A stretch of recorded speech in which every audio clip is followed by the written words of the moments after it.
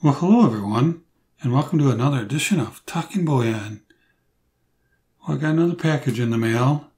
This is something I picked up off of Facebook. I think it might be my second purchase off of a Facebook group. So it'll be interesting to open up and see what's in there and see what I got. You know, Facebook groups, at least a couple that I'm a member of, require you to post a picture of the item you're selling along with your name. So I was able to see these and what he was selling.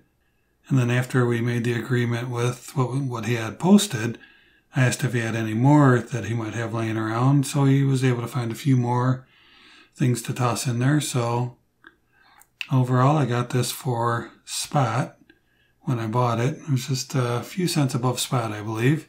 So I got it for a pretty good deal. So why don't we go ahead and take a look.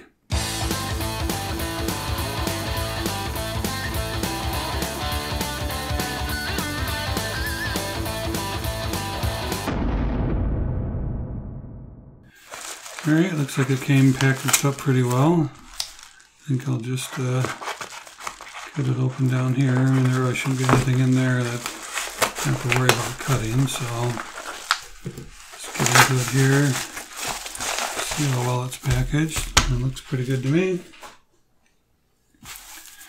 No noise. Can't hear any clinking of the coins. So yeah, it's pretty good. Very well. I mean, you want them to package it well so it doesn't get lost or broken. There we go. Got ourselves some dimes. Alright. So the initial purchase was a roll of dimes, and I believe it was half Mercury and half Roosevelt's. So it looks like that's what's in here. Again, very nice packaging job. Like it a lot. Let's open this up. It's got even some tissue stuffed in there so those don't jingle around, which is awesome. See the rosies on top and the Mercury on the bottom. So yeah, pretty nice, huh? Love the feel of those things. So we have 50 of those. See the Roosevelts and the Mercury's in there. Look pretty nice. Look pretty standard for constitutional silver. Alright. So 50 dimes, one roll. And then when it came time to pay for it, and I asked him if he had any more, he said he had an additional 11 dimes. So I made him an offer on those, which were actually offered a little bit less than what I was paying for these other dimes. He said, sure, let's do it. So I didn't have to pay anything for additional shipping or anything. Was able to get some additional, another $1.10 face thrown in there. So that's pretty cool, huh? See if I can get this open.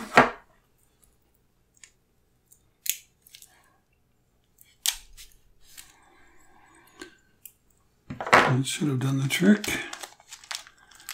And there we go. 11 more rosies. I'm not going to keep this bag anyway, so why don't we just cut it open, dump them out, and there we go. Nice, huh? 5, 8, 11. Yep, so we have.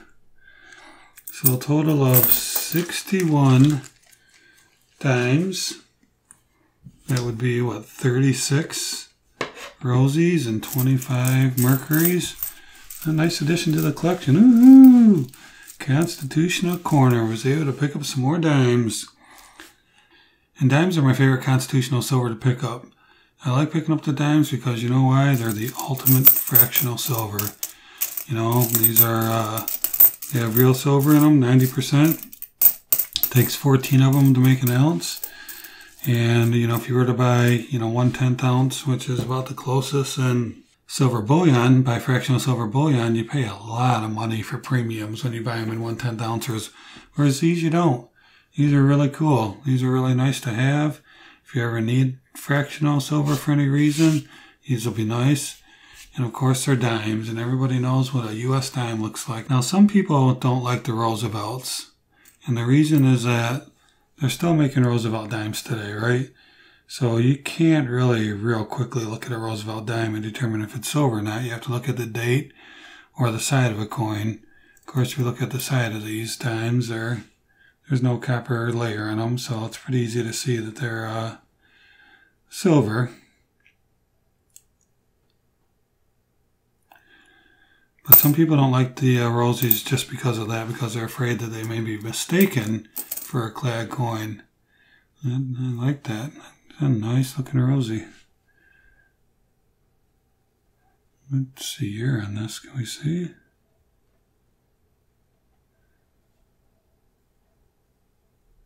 '64.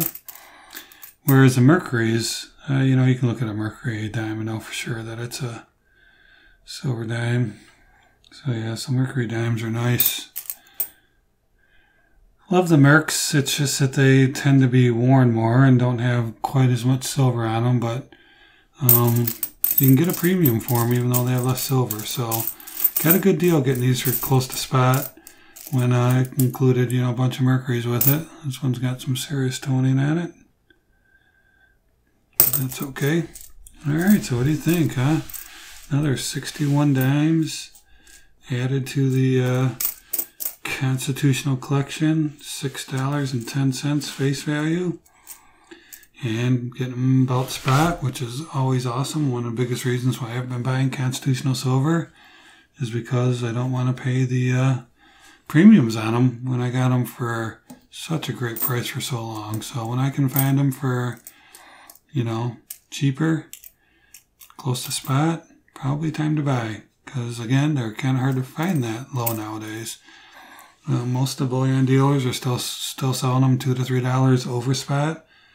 So finding these for this price was quite a win. I was pretty happy about it.